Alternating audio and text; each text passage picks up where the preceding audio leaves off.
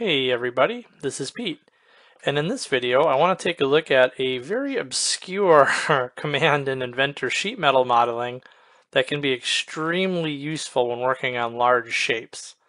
So this came up in a class recently, and it was a twist on a command that we use all the time, but it does allow us to create sort of what's called a jog. And for those of you who are familiar with Solidworks, this will look pretty familiar. But often when we have really large shapes, like this box, we don't want to make it out of a single sheet because it's not practical. So we'll make it out of a couple of sheets, but we want to maybe rivet or screw it together so one of the members will have this little jog shape, like so. And we want to be able to model that quickly and easily. So we could, of course, sketch it and do a contour flange, but I want to show you a method that allows us to do that pretty quickly. So I'm going to go back here. And believe it or not, you can actually create this with the flange tool.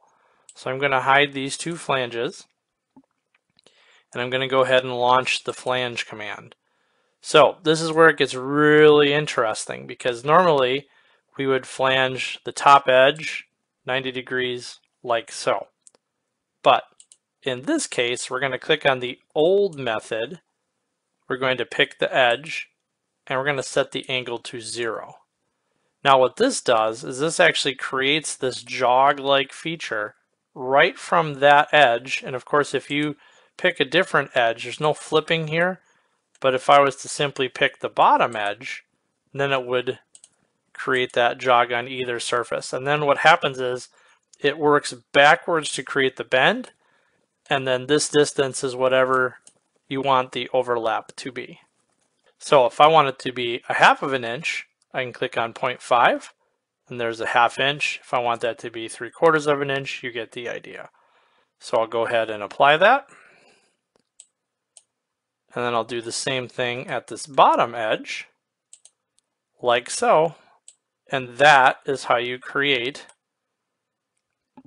those flanges. So I did discover this on the forum, so just wanted to give a video though, because I didn't find any video information on it. So it's been around a while. It does flatten, but it is a pretty cool way to create these types of features. So I hope you found this helpful. If you have any questions or comments, please let me know, and have a blessed day.